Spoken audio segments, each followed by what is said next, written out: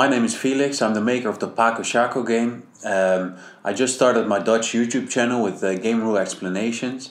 This weekend I played Dirk Dekker, who is our Dutch champion, via Skype. And now I decided to analyze the game. I can mainly analyze it from my perspective because we did talk about the game afterwards, but we didn't really have enough time to go deep into it. So I can go into some of the moves. Probably we missed also a lot of moves and a lot of tempo which we could have played, but anyway, this is also a tryout, so let's see how you find the analyzing of the Paco Ŝako game. So it was a nice game, I think. We both started very traditional. Then I played my knight to c3. Dirk immediately played his queen to h4, trying to get to the f2 pawn. I block him there. Dirk plays a queen to f4. I block with my knight. So after this, Dirk plays the bishop out, trying to come here, create a union on f2. I block him with my pawn to d4. Dirk develops his second knight, possibly to create a union here and then release his bishop and come here. I play my bishop to e3 to also double up this line basically. Dirk develops his second knight. I decide to open up my line for the queen so I can come through here, possibly place my queen here. It's difficult to defend. If he would defend with the bishop, I could release my queen and bring her here or here. And Dirk closes off this line for my queen and also developing his knight. So after this I develop my bishop to h3 to get onto this line, also connect with this pawn because my queen still has a chance to get there at some point, and also possibly to put my bishop here if Dirk would castle. Dirk actually castles there. I play my knight to d5. Dirk gives a check or a Ŝako. I decide to put my queen in between.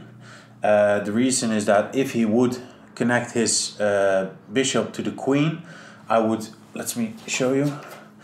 If Dirk would play this, I thought I could play this and bring the queens together. Now, I normally wouldn't do that, but in this situation, Dirk doesn't really have a place to go with the queen to, and I could definitely release my queen in the next move. Dirk decides to play his queen to e4. Later he said wasn't his best move. After this move I tried to take a chance by releasing my pawn on e5 and play to e6. Obviously, to have a possibility to play it forward, he would have to defend with the rook, putting it in front of the pawn. I would have chances to promote my pawn, or I could possibly go here. And after this move, Dirk gives a check. I decide to go to f1. After this move, Dirk decides to open up the line for the bishop by playing b6. He can give a check or a Ŝako there. I decide to take over the momentum a little bit, so I give a check here. Dirk goes to h8. Then I move my union with my knight here and give another check because this white knight can release this knight, can go to the king. So this is again is a check. Now in this situation, Dirk cannot move this union away. If he would, my bishop would release my knight, and my knight would be placed here, and this is basically a win for me. If Dirk would defend this by creating a union here, neutralizing this pawn to go to the knight and go to the king, then I still have my bishop here on h3 to release the pawn, go to the knight, go to the king. So This is why Derek cannot play this union forward. Let me see. But Derek decides to pin this knight, so this knight cannot release the knight and go here. I play my bishop, again keeping pressure on the king, and Derek defends this with releasing the pawn on G6 or G7, G6, yeah, and go to the bishop on F5. Now this bishop is pinned. I don't have any opportunity to release this or this to then release the knight and go to the king. So I need to start activating my pieces a bit. So then I play a rook to D1. I want to play my queen to D5, but I don't want my queen to get into a union by this knight. So first I cover this square with my rook. So if I then would play it and he would create a union, I could still make this chain reaction. Derek takes the opportunity to give a check on A6 with the bishop.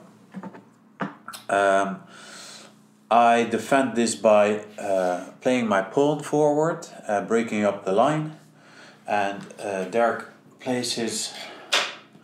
releases his queen via this chain reaction, moves his queen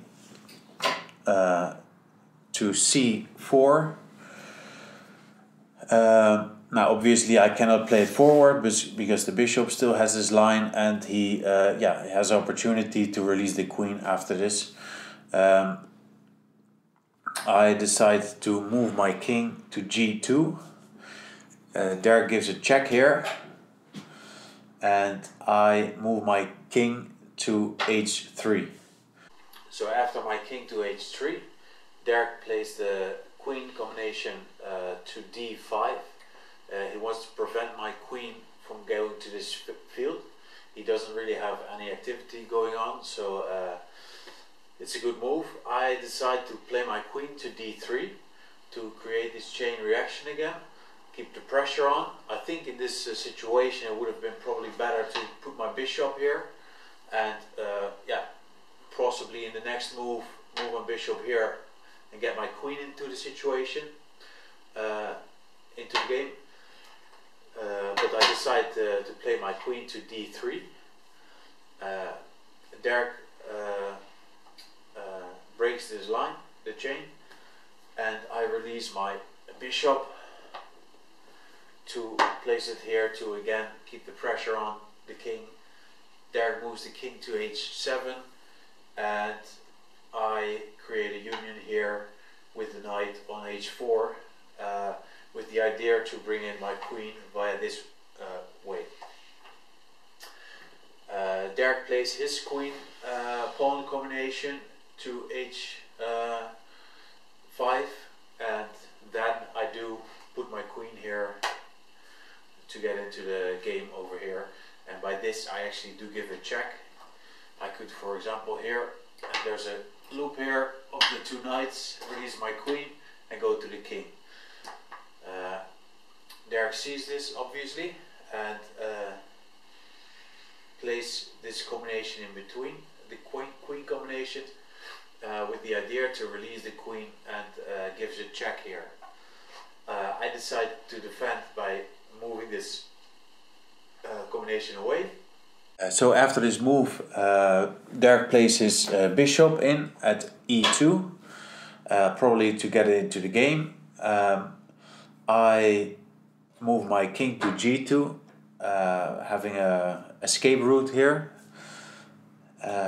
Derek plays his queen combination to G4, possibly to release it and also give a check here. I move this union away, and with this move it's not only a defending move, but at the same time I create a chain reaction, so I give Derek check. Now Derek doesn't see this, and he decides to release the queen and also give a check to me. Though in this situation I already have a check via chain reaction and I can win the game. I'll show you the sequence, the combination. I release my pawn, The pawn releases the other pawn on h5, goes to the knight. Knight goes to the other knight. This knight comes back, so this is a loop. And this pawn unites with the king. So white wins the game. End of the game, white wins. And well, I think it was a very nice game. I think we missed a lot of opportunities, of course, during this game. We're just, starting, of course, going to the depth of the game.